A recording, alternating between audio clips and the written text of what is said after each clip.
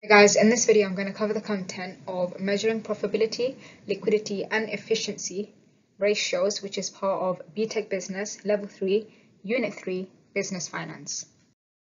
So measuring profitability. Ratio analysis allows for the interpretation of published accounts by comparing one figure from another. Ratio analysis allows for inter-firm, so between different firms, and intra-firm, within the firm, comparisons. Ratios will be used by the internal stakeholders, such as managers and employees, as well as the external stakeholders, such as the investors and creditors. Profitability is the measure of the profit of the firm in relation to another factor. It allows for comprehensive assessment of the performance of the business by comparing one figure to another. There are four profitability ratios: gross profit margin, markup, net profit margin, and return on capital employed. We'll now go through each one of them in detail. So gross profit margin. Gross profit margin is gross profit divided by revenue times by 100. This ratio looks at gross profit as a percentage of the sales turnover.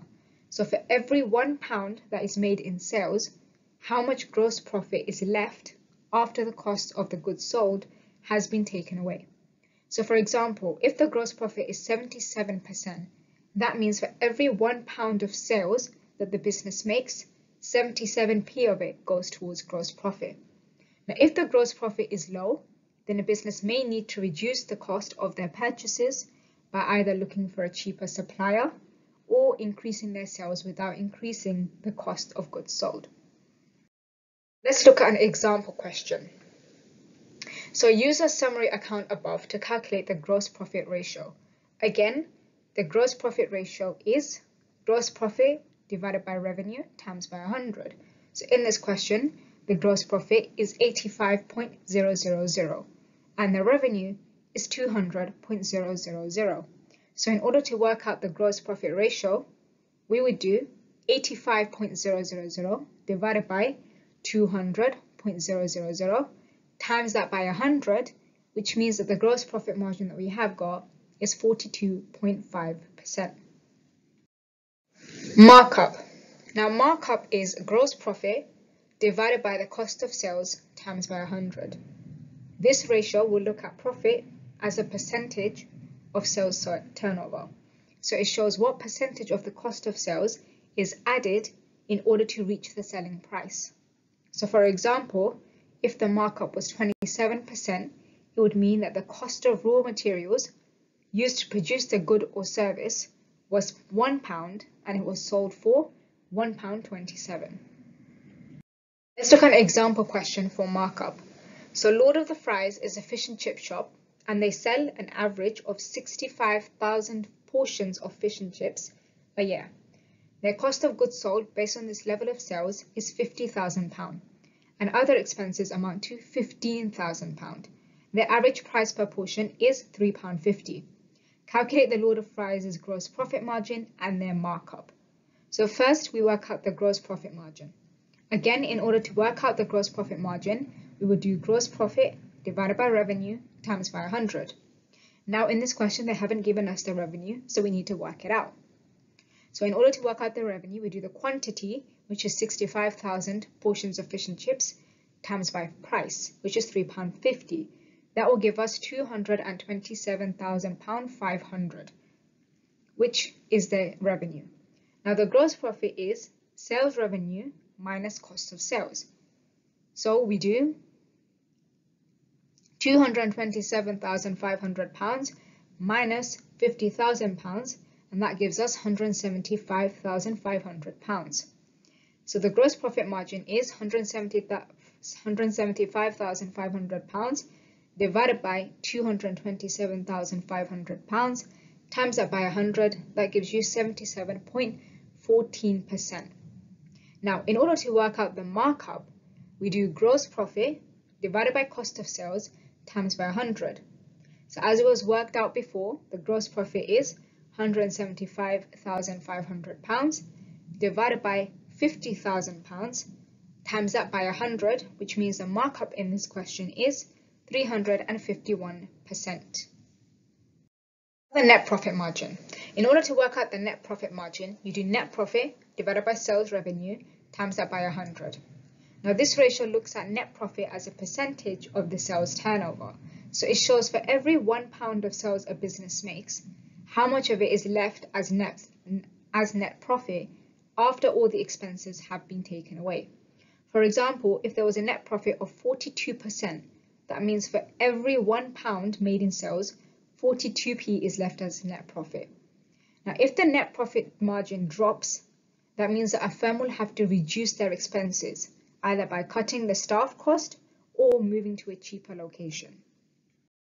An example of net profit margin. So, Fowl Foods is a chicken dinner label, and they have provided an extract of their statement of comprehensive income.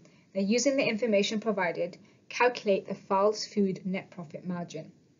So the net profit margin is net profit divided by sales revenue times by 100. Now they haven't given us the net profit in this question, so we have to work out the net profit.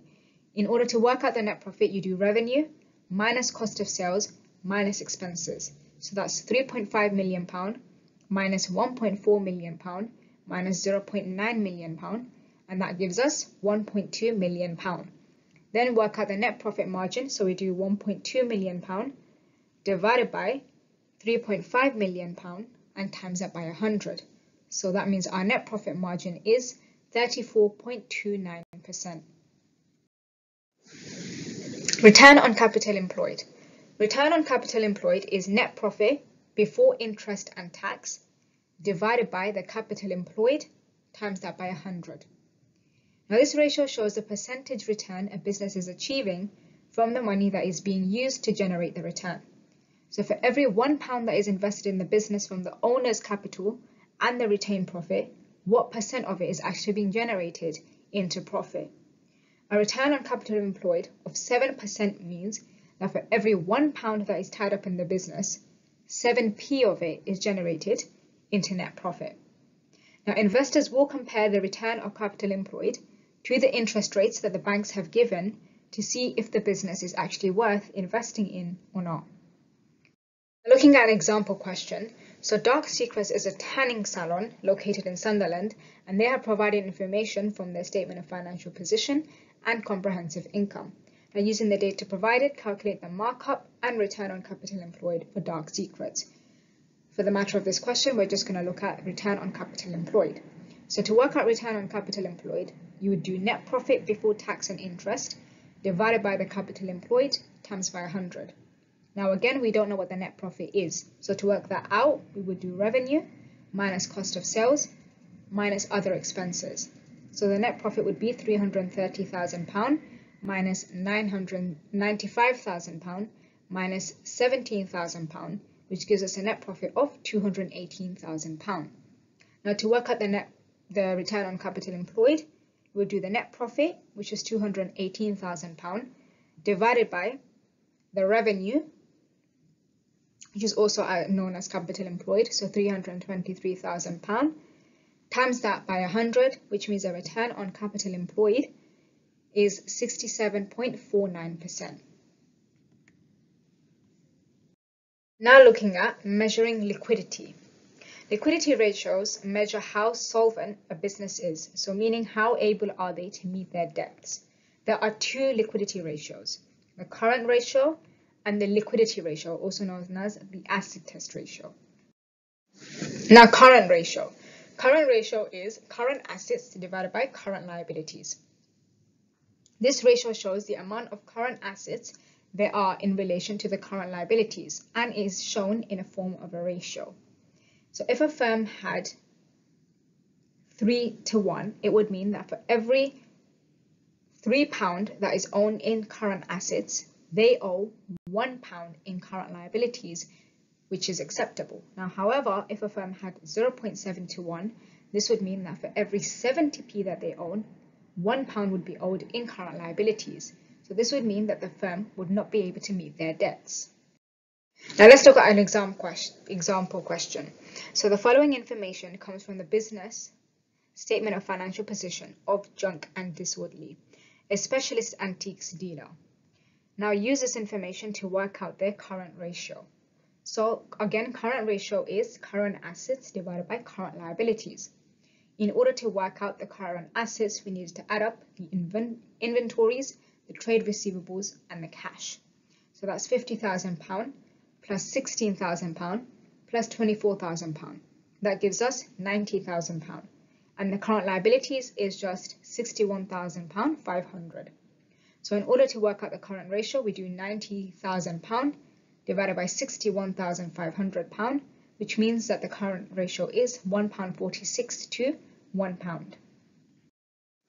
Now the liquid capital ratio or asset test ratio. Liquid capital ratio is current assets minus inventory divided by current liabilities. Now this ratio is more a reliable measure of a firm's liquidity. It shows the amount of current assets in relation to the current liabilities. However, it does not include inventory. Now that's because inventory is the hardest asset to turn into cash. Hence, this ratio does not include it. Let's look at an example question. So again, using the same data from below, but this time we're going to work out the liquid capital ratio. Now to work out the liquid capital ratio, we need current assets minus inventory divided by current liabilities. And just like the other question, we're going to add up the inventories, trade receivables, and cash, and that gives us £90,000. Then the inventory is £50,000, and the current liability is £61,500.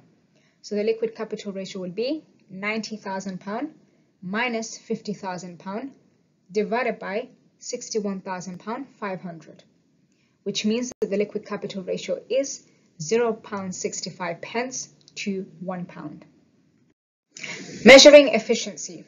The efficiency ratios tend to be used to assess how well management is controlling the key aspects of the business, such as their stock and their finances. The three efficiency ratios are the trade receivable days, trade payable days, and inventory turnover. Let's look into trade receivable days. So trade receivable days is trade receivables divided by credit sales times by 365. Now this ratio measures how long it takes on average for the debtors to pay back. The amount of time it takes the debtors to pay back will depend if the deals are with the business or the consumer. If the deal is with a business, it might take longer for them to pay them back. However, if it's a consumer, it might take less time. Now, if a business has issues with their cash flow, then they might want to try and reduce the time it takes the debtors to pay them back. An example question. Jack the Stripper is a local wood stripping business located in the south of the UK. Jack strips wood and sells it on the local manufacturers who will turn it into furniture.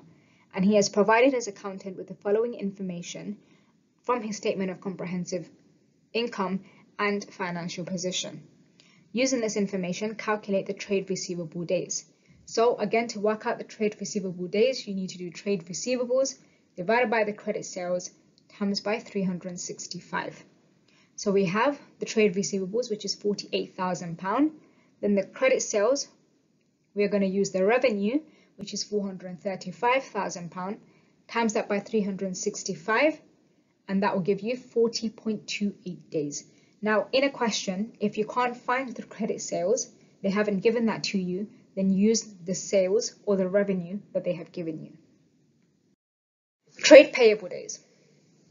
Trade payable days is trade payables divided by credit purchases times by 365. This ratio measures how long it takes the business to pay for the goods and services that they bought on credit.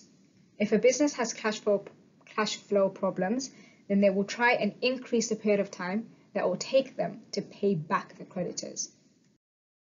Now let's look at an exam question. So looking at the same data from the question before, now we're just going to work out what the trade payables are. Trade payable days are. So for trade payable days, we're going to do trade payables divided by credit purchases times by 365. So in this question, the trade payables are £65,000 and the credit purchases are £203,000.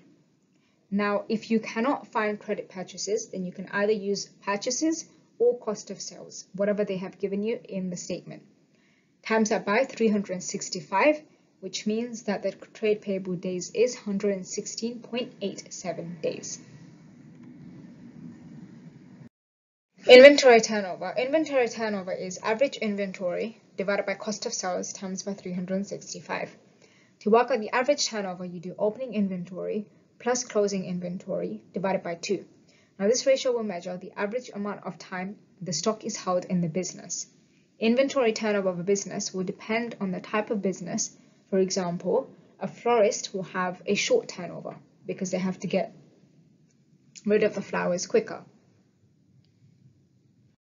Now let's look at an exam question. So using the same data from before, again, we're now just going to work out what the inventory turnover is.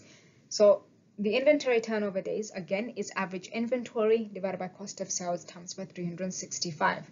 So in this question, we get the inventory, which is £23,000, and divided by the cost of sales, which is £203,000, times that by 365, which gives us 41.35 days. Now, what's the limitations of these ratios? 1, they are calculated based on the past data, hence, it may not be accurate on the current performance of the business. Financial records may have been manipulated, so the data might not be accurate. And ratios indicate that there's a problem in the business, but it will not actually indicate what the cause of the problem is. Hopefully this video helped you understand ratios and how to measure profitability, liquidity, and efficiency. If you like this video, then give it a like and subscribe to my channel. If you want to have regular updates on videos and resources, then follow my Instagram. And if you want short business revision clips, then follow my TikTok.